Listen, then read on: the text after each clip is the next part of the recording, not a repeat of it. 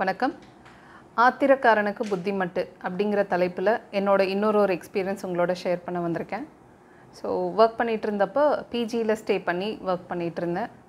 பாஷை தெரியாத ஊரில் ஒரு தமிழ் பிஜி மாதிரி ஒன்று கிடச்சிது. ஸோ அதுவே எங்களுக்கு ஒரு பெரிய சந்தோஷமாக இருந்தது. அங்கே தங்கி வேலைக்கு எல்லாம் போயிட்டு வந்துட்டு இருந்தோம். ஒரு 4-5 மாதம் நல்லா தான் போயிட்டு இருந்தது.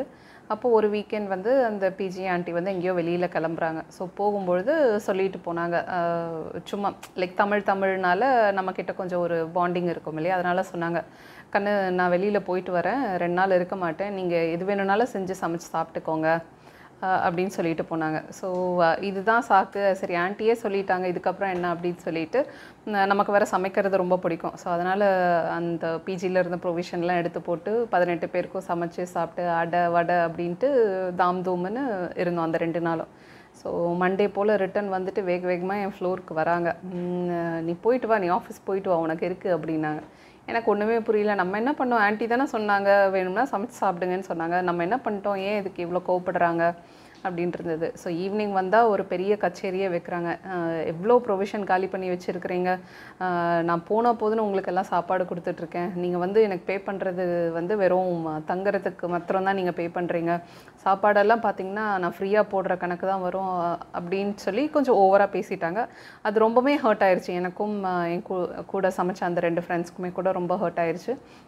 ஸோ அந்த கோவத்தில் என்ன சொல்லிட்டோன்னா, ஸோ நீங்கள் இந்த மாதிரி ஃப்ரீயெல்லாம் சாப்பாடு போட வேண்டாங்க ஆண்டி, நாங்கள் காலி பண்ணிக்கிறோம், நீங்கள் மற்றவங்களுக்கே சோஷியல் சர்வீஸ் பண்ணுங்கள் அப்படின்னு சொல்லிட்டு நாங்களும் வார்த்தையை விட்டுட்டோம், காலி பண்ணுறோம் அப்படின்னு சொல்லிட்டு.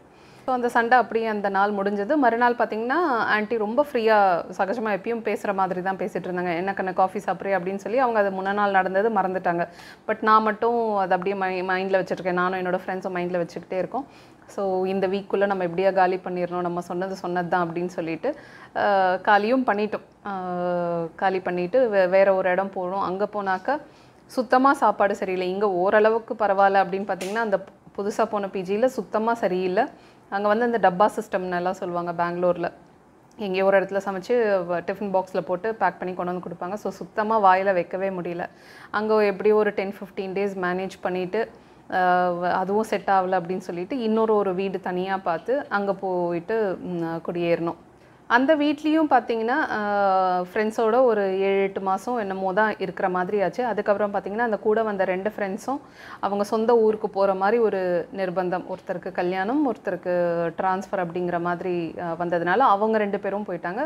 ஸோ நான் தனியாக இருக்கிற மாதிரி ஆச்சு. ஒரு 5-6 மந்த்ஸ் பார்த்திங்கன்னா அந்த வீட்டில் நான் மட்டும் தனியாக இருக்கிற மாதிரி இருந்தது. ஸோ அப்போ தான் அந்த ரியலைசேஷன் வருது எனக்கு, என்ன மாதிரி தப்பு பண்ணியிருக்கோம் அப்படின்னு சொல்லிட்டு. பிகாஸ் அம்மா அப்பா வந்து பார்த்து இந்த பிஜி தான் உனக்கு சேஃப்னு சொல்லி விட்டுட்டு போகிறாங்க. பட் நான் அங்கே இருக்காமல் அந்த கோவத்தில் எடுத்த ஒரு டிசிஷன்னால், இல்லை இது வேலைக்காகாது, நம்ம இங்கே இருக்கக்கூடாது அப்படின்னு அந்த கோவத்தில் அந்த ஹீட் ஆஃப் த மொமெண்ட்டில் எடுத்த டிசிஷன்னால் போயிட்டு ஒரு 4 இடம் அலைஞ்சு கடைசியில் என்ன ஆச்சுன்னா, அந்த வீட்டையும் நான் காலி பண்ணிவிட்டு திருப்பியும் பழைய பிஜிக்கே தான் வர மாதிரி ஆச்சு. அந்த ஆண்டி வந்து அவ்வளோ என்ன ரிசெப்டிவாக இருந்தாங்க. சரி அதுக்கு என்ன கண்ணு, பரவாயில்ல வா கண்ணு அப்படின்னு சொல்லிட்டு திருப்பியும் கூப்பிட்டாங்க. ஸோ அதனால் உங்கள் லைஃப்லேயும் இந்த மாதிரி கோவத்தில் ஏதாவது டெசிஷன் எடுக்கிற மாதிரி இருந்ததுனாக்கா, அந்த கோவத்தில் அந்த மொமெண்ட்டில் நீங்கள் டெசிஷன் எடுக்காதீங்க. கொஞ்சம் ஆற போடுங்க.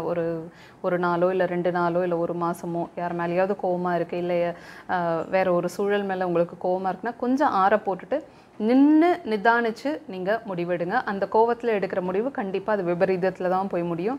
இதை தான் வந்து ஆத்திரக்காரனுக்கு புத்தி மட்டுன்னு சொல்லுவாங்க. ஸோ அது என் லைஃப்பில் நடந்தது. நீங்களும் அந்த மாதிரி தவறுகள் பண்ணாதீங்க. நிதானிச்சு முடிவெடுங்க. நன்றி.